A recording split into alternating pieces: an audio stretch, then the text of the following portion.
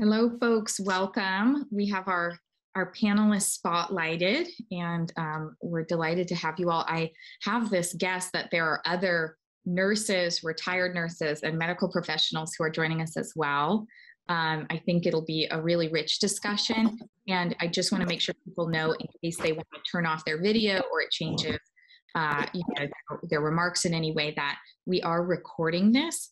And there may be press present. I don't see any press that I can identify right now. And CCTV asked if they could have a copy of this recording to share with the general public in Chittenden County and beyond. So folks could put a comment in the chat if they'd rather it not be featured in some way, or just know that. And we're just so grateful how many people took time out of what we know are very busy schedules to participate in this really critical discussion. We still have people coming in, so we'll give it another couple of minutes, and then we'll do a more formal start that will probably be the kind of start to the piece that we give to CCTV and others.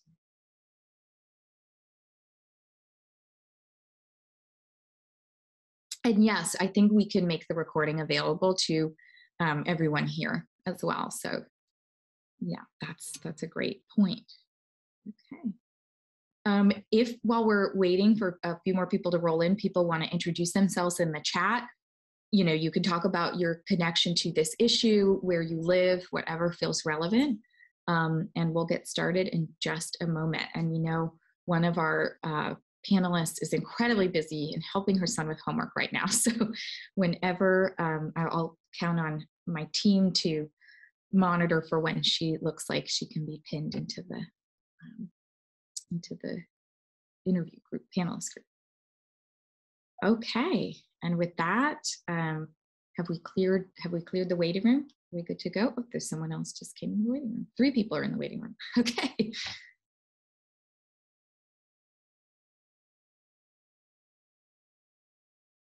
We're good to go. I'll keep letting people in.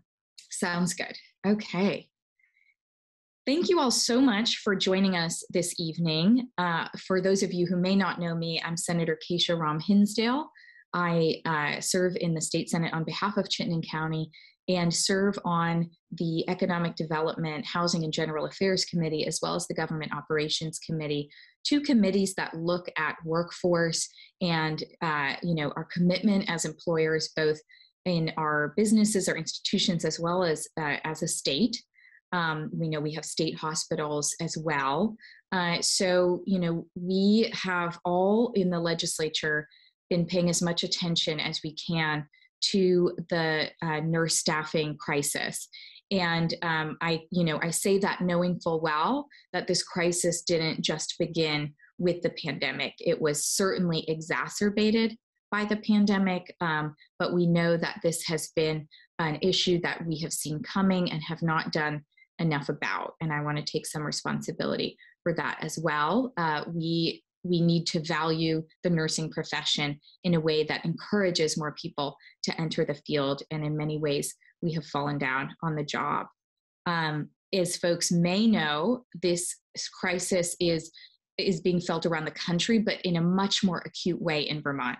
The national average for hospitals facing a critical staffing shortage was 29%. Here in Vermont, it's 69%. So, I think I'm just telling folks things they already know.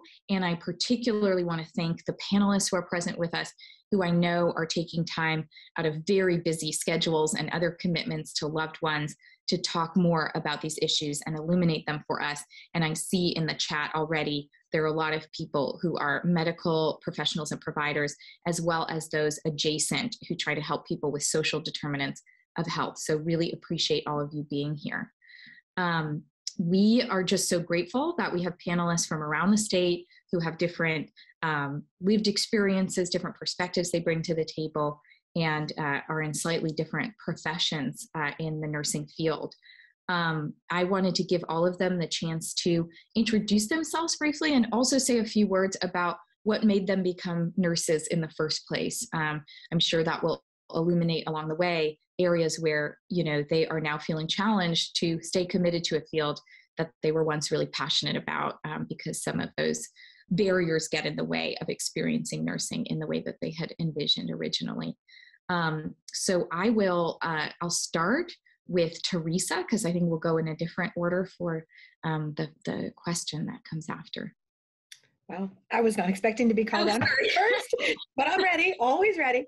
Hi, everyone. My name is Teresa Cahill-Griffin. I have been a nurse for 31 years and 5 years in Vermont now. And what brought me to nursing? Oh, I always knew I wanted to be a nurse. And my mom, of course, many of you, I'm sure, nurses, your moms are nurses, your mom's moms are nurses. Same for me as well. But for me, my slant's a little bit different. I wouldn't say that I'm that, I always wanted to take care of people kind of mantra that nurses, typically say. I always knew that I wanted a job where I would always have a job, where I had a way to support myself. And I had a commitment to a career that I felt I could, it was clear to me the path through my career. And of course, it's taken many twists and turns that I had not anticipated. And I came to Vermont 5 years ago to join the faculty at UVM, where I've been full-time since then. But I also can't break myself away from the bedside role. So I work at the bedside at the medical center, the UVM Medical Center, in labor and delivery, which is my clinical specialty. And I love the synergy of both worlds. I love being able to teach nursing students. I love the faculty role, but I love taking care of patients too. And it's just in our DNA. And to me, it's important that I always keep that toehold at the bedside. Mm. So that's me. Thanks so much, Teresa. Appreciating that. Christina? Hi, everyone. My name's Christina Price. I am a nurse at UVM Medical Center. I'm part of our critical care float pool. So I work in a lot of different places. I work in the emergency department quite a bit, both the ICUs, our rapid response team, and also cardiology.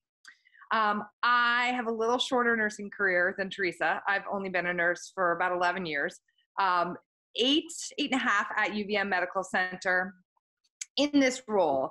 And I feel the same way, Teresa. I never said I want to take care of people. My pull to nursing was I want to be involved in my community. I want to help my community gain access to the care that they all deserve. And I want to be part of a team that can provide that.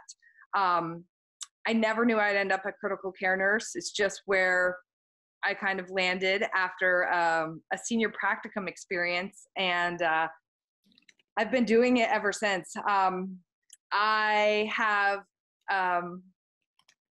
I've really grown to love this role, and part of what I love about being a nurse is that there are so many different avenues you can go down. And for me, being a float nurse has been just wonderful to occupy that space in my mind. I can do a little bit of this and a little bit of that. And to kind of tie in the aspect of community, I love seeing my patients come in through the emergency room, and then I get to see them in the ICU after heart surgery, and then I get to see them in the cardiology floor when they're recovering, and it's just a really holistic experience for me, and I really love that. I'm a people person, and so that's kind of what keeps me doing it. Thanks, Christina. That's yeah, wonderful. Of course. I can hear it. Why you love doing what you do. Courtney, do you want to introduce yourself? My name is Courtney Kutcher-Fellow. I currently live in Williston. I work at Dartmouth-Hitchcock Medical Center. I've primarily been a medical surgical step-down float pool nurse for almost 5 years now. I'm currently working on a neurology floor. I've always known that I was going to be a nurse. I've grown up, I have a huge Italian family, and I have so many little cousins that I grew up taking care of. I love taking care of people. My dad is a 100% retired veteran, and I've been his primary caretaker, for a number of years now. And it's just something, it's just me in a nutshell. I just love taking care of people. For me though, when I was in high school, I had wrong side surgery when I was going to get my wisdom teeth removed. And it So I myself was a patient for a really long time. And because of my amazing team of doctors, nurses, nurse practitioners, they really helped change my life and put me on the trajectory where I am right now. So I love being able to make an impact on people's lives, just like they did for me. And it's such a rewarding career for me. Thanks so much, Courtney. And just to make sure I understand, you said wrong side surgery. So there was a mistake made and they performed surgery on the wrong side of your mouth. Yep. Oh my gosh. Thanks for sharing that. And yeah, I could see how that you'd want to get things right for people after that. Patricia, I know you looked like you were able to join us. Are you still here? Hi, Patricia. Thanks so much for being with us. Hi, yes. Thank you so much for allowing me to be a part of this tonight. I'm just ever so blessed and grateful to be a part of this. My name is Patricia Johnson. I work as an emergency department nurse at Southwestern Vermont Medical Center, Dartmouth-Hitchcock, and also spoke nurse for an addictions MAT, which is Medication Assisted Treatment Center. And I'm just really grateful to be on and collaborate with all of you to discuss these important matters that, in situations that are arising, and really they're barriers to my ability to be productive as a nurse. Thanks, Patricia. So great introductions. And, it's hard not to note that it seems like, from my observation, everyone's a female identifying person as well in this group. Women have absolutely been on the front lines of this pandemic. And it's in many ways as nurses and educators, and, probably balancing being parents and, primary caregivers as well through all of that. So once again, appreciating you all being here and recognizing that it's truly in many ways been women on the front lines. I think that leads into a discussion of a wide range of issues as to why we have a nursing shortage here in Vermont. That's mirrored around the country, but certainly much more deepened here. We were going to talk about wages, nurse educators and access to nurse educators, safe staffing ratios, protections in the workplace, resources, staff resources, mental health resources, housing, so many different issues. Thought in the continuum of things, we'd start with, the education piece. That's the entryway into the workforce. Courtney, it sounded like that's something that you wanted to start by addressing. So I think, I was reading an article not that long ago. It was dated January 2nd, 2022, from Bernie Sanders. And he was talking about how Vermont needs 9,000 to 10,000 nurses within 5 to 7 years. And we are currently graduating 500 to 600 nurses every year. So that is, obviously a very critical component that we need to focus on. We're not producing enough nurses to keep up with how many nurses we need. So one of the aspects I really wanted to discuss was, I think it's really important to make undergraduate nursing education more accessible and affordable in Vermont, because I know a lot of nurses who are going to school and they are graduating with crippling student loan debt. And it's a lot of nurses, it's decentivizing people to want to go to school and then work and then just be crippled in student loan debt. So I think that's really important. And I think it's really important for us to provide more grants and more scholarship opportunities or more student loan forgiveness opportunities for nurses who want to become nursing educators and who want to work, in universities to help increase the amount of students we're able to graduate. And I think another important aspect, which I saw in the article I just read, which I can share with everyone in this group after this, is I think we should look at increasing the salaries for nursing educators, because there's so many different areas of nursing that nurses can go to graduate school for, and education is, not, it's not one of the, it's not one of the more higher paying, areas that you can get into. So I think that we should incentivize more educators in Vermont and, produce more, be able to graduate more nursing students. Thanks, Courtney. You're welcome. I'm going to go find that article and share it with the group. Yeah. Oh, that'd be great. Can I piggyback off of what Courtney's saying? Sure. Yeah. And then we'll go to Terry. So, hi, my name is Patricia Johnson, and I'm actually going to take it a step further. I think that we should do loan cancellation. Forgiveness is unobtainable. By the time that we hit the 10, 15-year mark, our loans are already paid off, especially if we're responsible and we're paying extra on our principal. Loan cancellation will allow us to start and be present from the get-go, right out of the gates. So there's always this looming feeling when you're working. It's like, I'm working to pay off my debt. I'm working to pay off my debt. I want to work to strengthen my community. I want to work to support patients. And if loan forgiveness is an option, which not very many people that I know have ever been able to succeed in, I mean, that's great. But loan cancellation would allow us to hit the ground running, and just start out and be productive, not have any stress. We already have a lot of stress being a nurse, especially during COVID. So now if we have loan cancellation, we're able to know that, you know what, there's nothing that's holding me back. I can come to work, I can take care of my patients, I can go home, I've got my paycheck.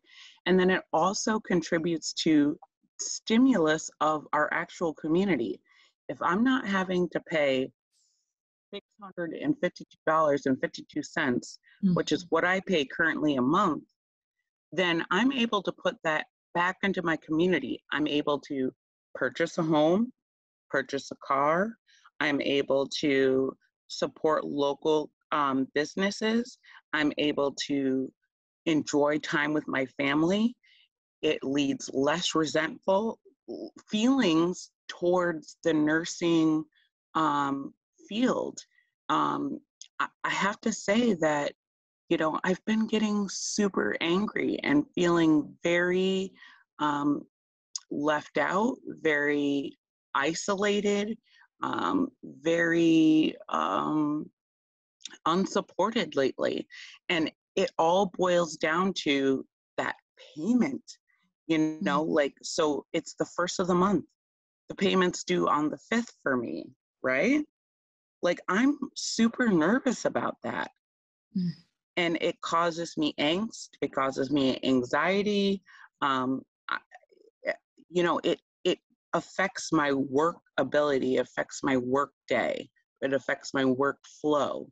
If I knew that I wouldn't have that payment, if I knew that I had the support of Vermont, and that they believed in me and knew that I was doing the best I could to the best of my ability, I feel like I'd be on like cloud 9, and that I would just be free to do what I wanted to do, which is the initial thing that I got into nursing for, to help people. But it's so hard to help people, other people, when I'm struggling myself. Single mom, 3 children. I mean, that's a huge chunk of my paycheck. Thanks, Patricia, for, really painting a picture with a lot of honesty and bravery. So thank you. And you're not asking for a lot. So it's just really helpful. People are, putting in the chat, one of the clear reasons why we're facing such a shortage is, that cost of living to wage ratio, and your experience of paying off that debt when we should be paying nurses to go to school and to start in this field. Terry, and I have one more thing to say. I'm so sorry. I just want to note that minorities it's a statistic, and it's a proven fact that minorities graduate with more student loan debt than anybody else. So I just want to give you a figure. I graduated with over $100,000 worth of student loan debt. How is that supposed to work? How am I supposed to manage my everyday life and get back on track and be a productive citizen, contributing legally to my community with that amount of debt? That is real, Patricia. Thank you. And, to get into that much debt to try and help people in a field that's critical just seems really wrong. Terry, you're on the faculty side of this. I imagine you have conversations about access and trying to make these numbers different. What does that look like? So from the faculty aspect, there's so much, to piggyback on what Courtney had said, it's more than attracting people to the nurse educator role. The two roles they're not in synergy. If the educator role is very scripted from the university side and the regulatory side of what a college professor in Vermont makes, and it doesn't in any way line up with what a nurse, even a year or two out of school, can make at the bedside, working right across the driveway at the UVM Medical Center.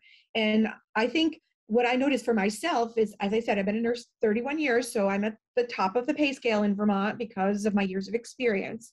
And as a full-time professor with my doctoral degree at the university, which is public information that you can all look up, I made more at the medical center last year that I work as a per diem nurse, just on call when needed. So I make more in the role at the bedside than I ever will, honestly, at the university side. So when you think of a nurse like Patricia, who's already deep in debt, may have an interest in going on with her education, but is she going to go further into debt to get an advanced degree to teach, when in fact the teaching role will pay her far less than what she's paying right now? The economics of it just don't match up. So I meet a lot of nurses in my day-to-day life who wish they could be nurse educators, but economically, it just doesn't make sense for most of them to pursue that, where the same amount of education as a graduate degree, 2 or 3 years, you could be a nurse practitioner, where again, the numbers be so much more in the nurse's favor.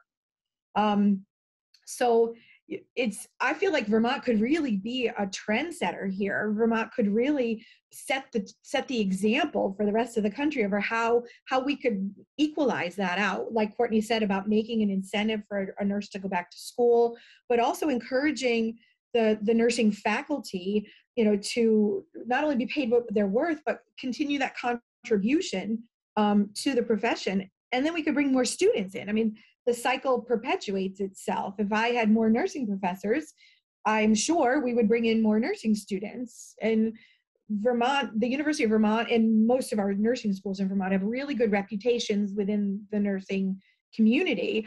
If we had positions for many well-qualified applicants, I think they would come. Yeah. And so considering that whole cycle really needs to be reevaluated. And I'd love to see Vermont on the forefront of setting an example for how we could do that. Because that's not just, that's a nationwide problem, not just Vermont. Right. No, that sounds like an absolute win-win, and we haven't given that enough attention. I see that the request has been made to the state to start paying nursing professors and attract faculty. I kind of want to ask just a question that's on my mind, and Terry, you may know the answer. There are sometimes discrepancies in terms of how much doctors are appreciated versus nurses. And would you say the same issue exists in, for doctors who go back into teaching as that exists for nurses? Is this a problem across the medical field? Now that's a loaded question. We're really talking apples and oranges. The whole infrastructure of medical education to becoming a physician, and then their whole tiered system is much better developed. The expectations are much different, and so you really honestly can't compare the two. I will say, and this myself personally speaking, I feel that it's still a very physician-centric area that I work in right now. And until this goes really more towards the workforce issues, until that playing field is a little bit more balanced and nurses really feel like they have a voice in the care of the patients alongside their physician colleagues, some of this disconnect is going to continue, because I think the respect for the physicians, it is greater than it is for the nurses. We can look no further than the pandemic and all the news coverage and every time there's a news story on, a healthcare related issue related to the pandemic, they're pulling out a physician or two to talk about the issue. Seldom do they pull a nurse, or we clearly we have a lot to say, and we are at the bedside actually caring for the people during this pandemic and every day. But seldom is our opinion, given as much weight as our physician colleagues. Thanks for sharing that. Christina, I'd love to go to you to talk about, it sounds like safe staffing ratios for patients and nurses. I know others probably have opinions on that, but I'd love to get your voice in here and then let others talk about that as well. Sure. I'd like just to piggyback. I think I can segue in. So I think we need educators. Yes, I agree 100%. We need to incentivize educators. We need more nursing students. But we also need to focus on keeping those nursing students in Vermont. And that's kind of where I'm going to go with my point, is that we just don't have enough bodies and we don't have enough skilled bodies. I think anyone on this call can relate to the fact that we are working with very, very green nurses a lot of the time, and many nurses that are not from our own institutions. Those nurses can have amazing, amazing skills, but they're not always specific to the units that they're in. We need to figure out how to retain nurses so that, yes, our ratios are adequate to meet our patients' needs. Currently, I feel that almost everywhere I work, we are unable to meet our patients' needs to the best of our abilities. As a nurse, we all feel like we need to be doing 110%. We need to be providing the best care, but right now our resources are really limited, and we're not able to do that because we don't have the depth in our field of nursing staff on a shift. So you could work in an ICU and have, and there are many people on this call who can speak to this, but often our patients right now are sick. And we all know this, right? The last 18 months, just the pandemic has exacerbated a problem that has been outstanding: access to mental health, access to primary care. Those are things we've had trouble with, and they're far worse now. So when we see that and people aren't getting into those primary care appointments and they're not getting to their mental health appointments, they come into the ER sick. They end up in the ICU far more sick because they needed a heart surgery a month ago or 6 months ago really now, and they're getting it late and their prognosis isn't as great, and they're requiring higher acuity care and devices and things that we just aren't staffed for right now. And so I think for me, getting in new nurses, retaining new nurses so that they have the skill and ability to take care of this population that is aging and sick. It's the sickest population we have had in a very long time. And, to piggyback on that, we don't have the resources outpatient to keep up right now. And so we need, yes, to focus on the hospitals. We need to focus on the primary care clinics. We need to focus on the mental health clinics. It's just an all trickle down. And I think until we can effectively retain staff in this state for, all areas of nursing, it's going to only get worse. And so I'm very interested in, we talk a lot about problems. I'm so interested in solutions if people have ideas, because I think I've been on think tank calls recently with Senator Sanders, with Peter Welch. We're trying to think of how do we make it better. And I think we just need to be those people, as we always are, right? We're nurses, we're creative. We need to really start pushing and thinking and really advocating for our profession, because it's drowning. Yeah. And so Christina, I think that that's absolutely 100% on point. And I keep telling myself, what is going to make Vermont marketable? What is going to make it so that people want to come to Vermont and open a practice or become employed at a practice? And I struggle with it myself, because in a way I'm like, I'm trying to get out of here, but I want to be here. And I just, it's so disheartening when I'm trying to get a client into a primary care office and they're like 6 months. And I'm like, but wait, this guy is hypertensive, diabetic. 6 months? I don't know if he's going to make it. Wow. Yeah. Courtney, you look like you want to say something. I mean, and it's such an expensive system. I'd say as a lawmaker, we know we're also trying to explain to, Vermonters how the costs keep climbing, and their, and their out-of-pocket costs, their premiums, their deductibles. And, at the same time, we know that you are being understaffed and under-resourced and underpaid. So, it's one of those things where we really have to dig in to where the dollars are going. And I know that folks have thoughts about that as well. Courtney.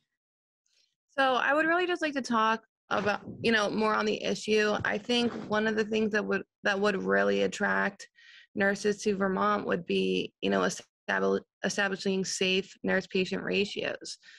I know this might seem a little counterproductive since we're meeting about, staffing crises in nursing, but right now California is the only state in the United States that has established safe nurse-patient ratios.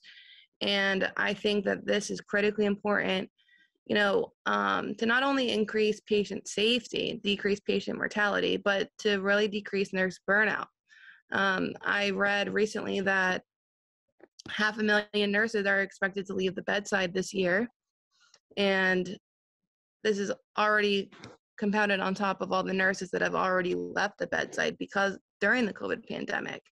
And I think if Vermont was to become the second state and the only state on the East Coast to establish safe nurse-patient ratios, it would attract a lot of nurses across the United States to want to come and work in Vermont, because I think they would feel it's safer, and it's, it would create better working conditions, and I think it would, again, ultimately be better for the patients too. So that's just my thoughts on that. Thanks, Courtney. If anybody else wants to say something about nurse burnout, safety in the workplace, violence against nurses, we can sort of talk about that. And then Patricia, I see your hand up, and then Margaret's hand. So we'll go to questions after everyone's able to give their thoughts on, the climate of working as a nurse. I think I'd like to speak to not so much violence in nursing, but I think, Kesha, at the beginning, you said about us, being a very predominantly female-dominated profession. And I think what's intersecting here that is kind of the elephant in the room is there's been a real and is an ongoing generational shift. And as someone who's been in nursing for a long time, and I know there's someone else in the audience who's been a nurse longer than me, God bless you. And I think what the profession has not done is caught up with what those generational trends have meant for a female-dominated profession. And that's that women my age and older, the working conditions were something we endured. It was something to be expected. And it was something that, well, that's the job that you signed up for kind of mentality. And today's younger workforce, sorry, don't mean to label anyone as younger, they don't have to put up with it, I guess is the best way to phrase it. They have options, they have choices. And so with their feet, with their resignations, they're not putting up with it. They're seeking other employment. They're leaving nursing altogether after only a few years in the profession because the working conditions are just not sustainable. And what I see happening is that our employers, the healthcare system, has not caught up with this. And I wish I'd see more interest from them in trying to catch up with this. How can you, as Christina said, retain, not only get them here, but retain them so they stay here for a few years at the bedside, working as nurses? Because if you keep telling them they can't ever take time off and they have 3 kids, but oh no, you can't take vacation, we don't have enough people to replace you, that's not something someone of a younger generation than me is going to, they're not going to just put up with it for the next 20, 30 years because, oh, well, that's what I signed up for and this is my community. They're leaving in droves. And so it's that intersection in that aspect with the working conditions are so much more difficult than they are now. I think of Christina working in the ICU, and I think I worked in the ICU 25 years ago. It's an unrecognizable environment to me at this point in time. Yet nursing has not caught up with that. We're still staffing it in the same way. The same traditional models of providing this care still are in practice. I probably wouldn't recognize a lot of the medications and the treatments, but how the nurses were placed and what they were expected to do day to day probably would look similar, and that shouldn't happen. They should have evolved that care design in the same way that the medical treatment has changed. But nursing is still here. Hospitals are still here doing the same things and expecting that someone's going to do something differently. And so that's why many, many nurses are leaving the profession with even just a couple of years experience. Thanks, Terry. I see a lot of nodding heads, a lot of agreement in the chat as well. So we're going to open it up for folks to share comments and questions. Patricia Pomerleau, I see your hand. Mute. There we go. Hi, Kesha, thank you for hosting this. I am a nurse. For most of my life was running hospitals and being a director of nursing and then being a chief operating officer. And I am so impressed by the comments from today, the assessment of what is going on. I've been away from Vermont for over 30 years. I just moved back about 18 months ago, sort of quasi-retired. I still own a company, but I no longer work in hospitals. However, I read an article today in the Washington Post that says babysitters are now making $21.50 an hour in New York City. And teachers and nurses in New York City are now taking babysitting jobs. The reason that I came on the call today is, first of all, I have a good friend who is in nursing, Rosemary Dale. She and I were baby directors of nursing together.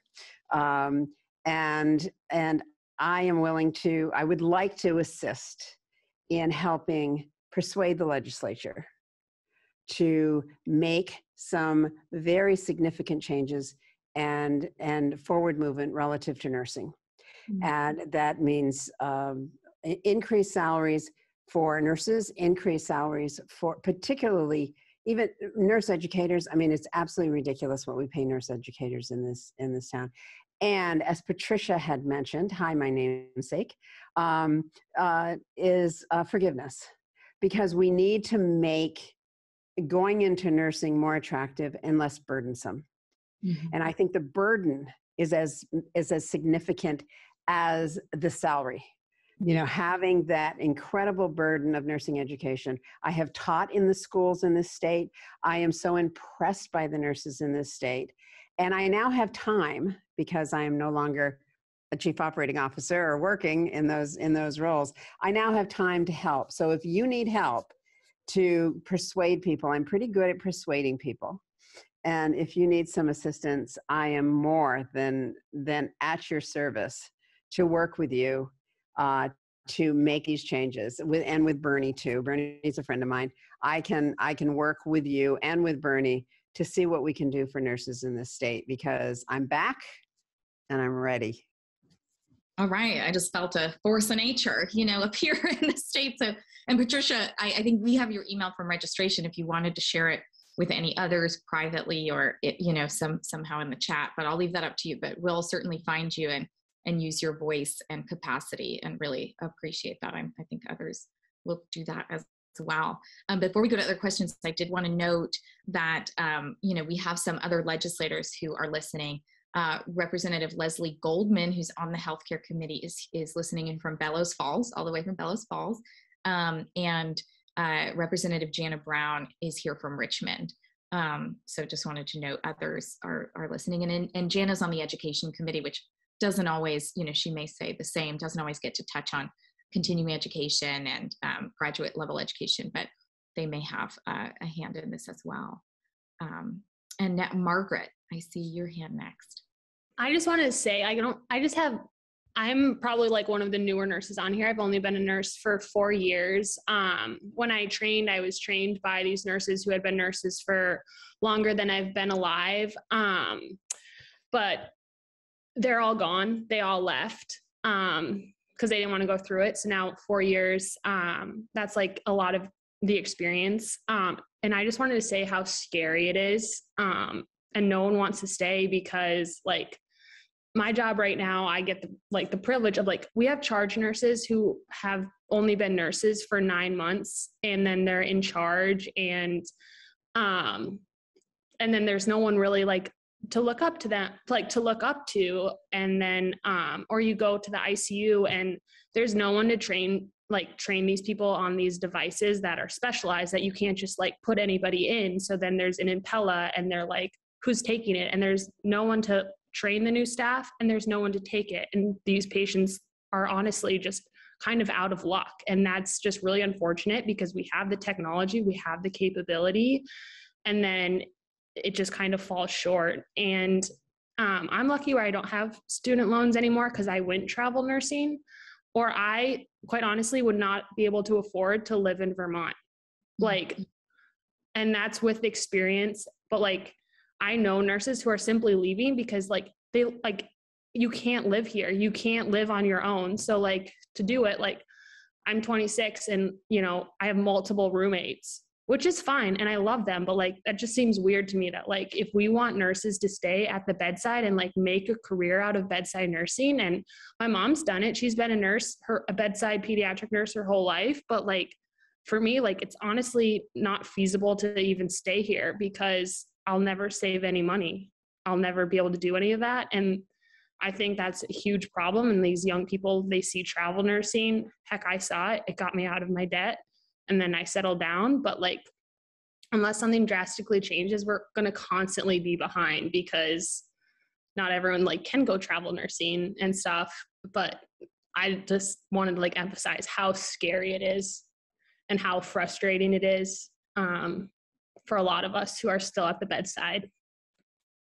Wow. Thank you, Margaret. I mean, you really drove home the crisis part of all of this and illustrated that in a frightening way. As you said, I want to allow panelists the opportunity to respond as well. I also see, Deb Snell has her hand up next, president of the Vermont Federation of Nurses and Healthcare Professionals for AFT. So I know she has some things that are really important to say as well, but I do see some panelists who really want to jump in. Yeah, so I agree with you 100%, and Deb can speak to this because we work together in the ICU. So I'll tell you how we deal with that right now.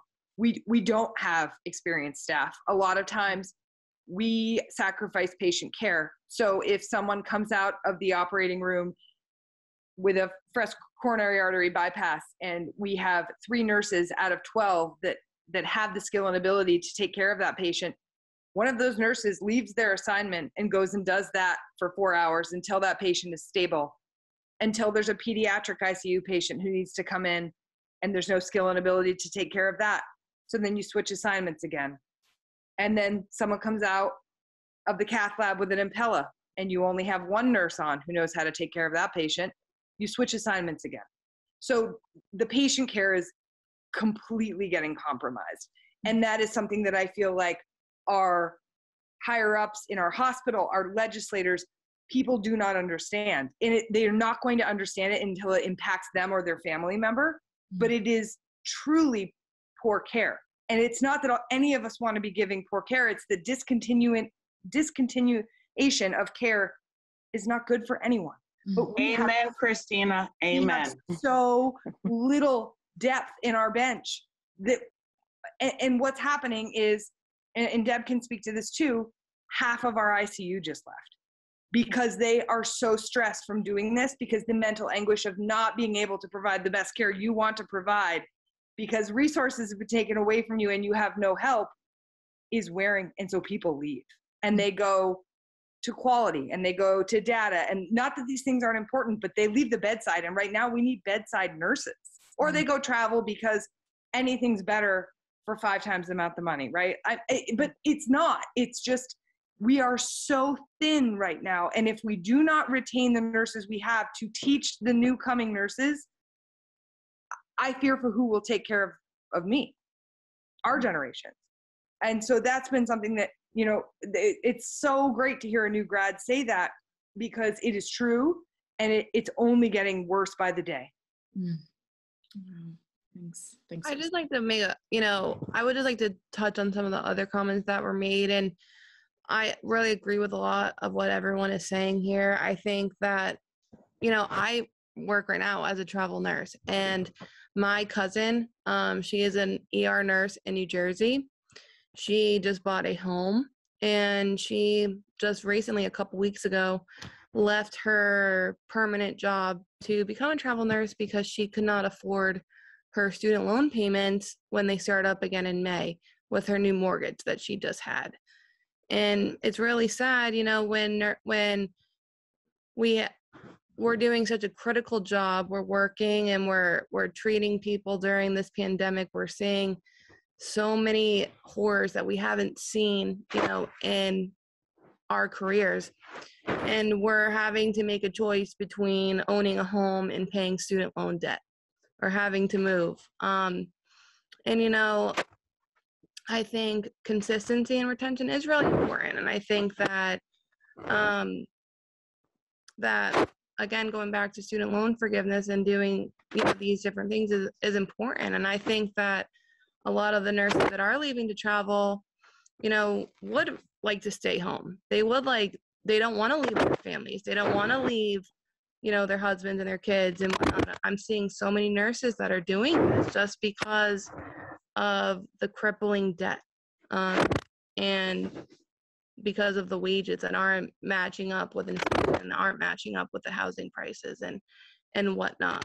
And I think, like Christina said, it's important, to have solid, nurses with experience who will be able to train new nurses who really need, extended orientations, who need 3 to 6 months of orientation. And it's important that we're able to retain nurses, and keep them at the bedside, by having experienced nurses in the hospital. Can I also just say one thing? Like, I dream of the day where I don't have to walk through my doors and tell my children to wait to give me a hug. Can I dream of the day where I don't have to walk through my doors and take my clothes off in my my whatever, the like little area in between, and just move forward towards a shower and then like give affection to my children. I just can't wait for the day where I can just love on my kids when I come in the door. It's just like I'm on high alert.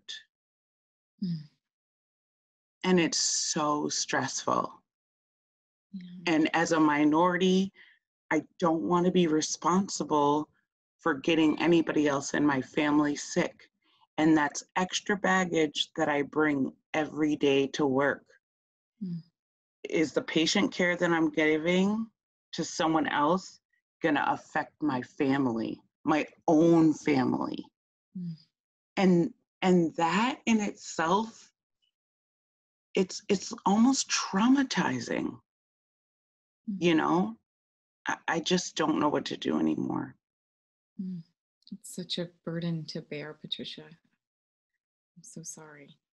And it's been a lot of years of doing that and waiting, and other people are not as patient and are not sacrificing nearly as much.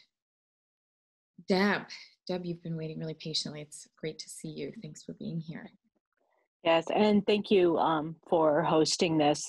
There's a couple points I really wanted to make listening to everybody. First of all of this stuff is not going to happen. Nothing's going to happen unless we keep the people that are here right now here. And there are a number of things we can do that besides raising wages. We really need to look at tax breaks for healthcare professionals, even if it's just for the course of a couple of years till things settle down again, because we need to use every tool in the tool belt right now that we have.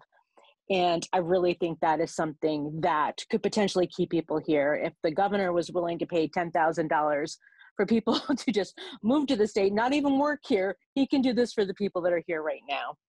Mm-hmm. Secondly, we need to attract more people here to the state, including healthcare professionals, because as much as I want Vermont to produce enough nurses to serve our state, it's not going to happen anytime in the near future, unfortunately, not with the number of nurses we need. So to get people here, we need a place for them to live. So we really need to fix the housing crisis, because that is part of why nurses are going to travel, so they can afford to buy a home in their state, which is absolutely insane. And as far as like loan forgiveness, forget that. We need free tuition for anyone wanting to go to nursing school right now, period. Any Vermonter wanting to get into a nursing school program should be able to get in. I know the state colleges right now have like hundreds of people on wait lists waiting to get into nursing school. We need to figure out a way to expand the programs, expand the campuses, provide free tuition for anyone wanting to go there. And to get people into our state, then we can talk about like a loan forgiveness program for them if they work with us and agree to stay for like 5 years or whatever, enough where they can put down roots in our state. So I know I'm blathering, but no, I have folks taking notes. So yeah, no, but these are like the things I'm obviously very passionate about and have been working with the legislator about. Mm-hmm. I was excited that the senator and meeting with him and Peter Welch and our governor with a large group of hospital representatives and educators on ways to work this out. I know the senator is very, very interested in trying to figure out how Vermont can be like the shining star for how to fix the nursing problems in our state. And I really feel the things I talked about, those are steps that need to be taken to get us over the finish line and through this crisis. And it's not going to be a quick fix. I think we all get that we're in this for the long haul, but we need to start taking action now, or it's just going to get worse, like Christina said. And hi, Christina, it's nice seeing you. Not in the ICU. Oh, that's true. So, somewhere you get to seeing our faces. Yeah, exactly. Yeah. Very rare. We don't see each other smile anymore. No. So sad. Oh, yeah. Well, and thank you so much, Deb. Obviously there's a lot of agreement from folks who are on here, and I'm absolutely hearing you. There are ways that the state needs to kick in, but when you look at UVM Medical and the University Foundation, we need to start getting philanthropists to pay for free nursing programs. It's just, we have philanthropy on a number of fronts with medical care, and we need to sound the alarm that we need everyone to be pitching in. Absolutely. So thanks so much, Deb, but not absolving our responsibility. No. Oh, trust me, I won't. I'll make sure I keep you on the hook. Exactly. Please do hold our feet to the fire. Thanks so much, Deb. We have time for one more comment or question. I did see a couple people put their hands back down, just maybe thought their comments were already addressed, but I see Rose, I know you had, I can still see you. And I think there was one other person. Yeah, Rose, go ahead. Hi, everybody. My name's Rose. Great get together today. And Deb, I love you. You're such a strong voice for us nurses. I worked with Deb as well as Christina for a while back. I am a nurse. I've been a nurse for 12 years. I started out my career at UVM. I love UVM, but I couldn't afford it. I couldn't afford to continue working there. I put in a lot of years. I worked there till 2016 until I said, I need to travel. That's where it's at for me right now. And now that I'm doing that, I'm seeing that our wages, like when you spoke earlier about a daycare provider making the same as a life-saving position, and the weight of our job. I mean, we're all going home like feeling like beaten. Like, how do we keep up with this? Charge nurses are given full assignments and they're expected to help others. I mean, it's just breaking my heart. And I'm seeing these new nurses come out of school and they're done, like you said earlier, 2 years. They're like, I can't do this. It's not what I set out for. It's just put such a strain on all of us. And I don't think the compensation is anything comparable to what a nurse is indeed due for the services that we provide and the care. I mean, we hold this community together. We reach out for people, whether we're at work or not. Those in need of help, that's our nature, and it brings tears. And I'd love to be back in Vermont, but I can't afford it. We need to be competitive in our wages. And sadly, I've had to go elsewhere to find that. And I don't want that to be the case, nor do I want it to be for my family. My son's looking at buying a house now. He works at the medical center in a different capacity. He's like, how am I ever going to afford to live in Vermont for my life and buy and not just continually rent? He's 26, So us nurses, I think, are very strong people, men and women. And we will stick together, and having our voices heard by people such as yourself, Senator, is so helpful because I know a lot of people have strong actions. So sorry to cry.